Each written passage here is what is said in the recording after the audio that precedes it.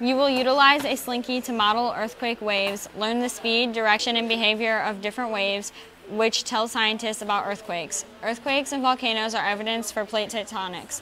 Earthquakes are caused when energy is released as the lithosphere, crust, and upper mantle of the Earth moves. Energy is emitted in forms of waves. There are different types of waves. Some move faster, slower, sideways, or up and down. A seismograph records these waves on a seismograph. When an earthquake is recorded, it is called an earthquake event.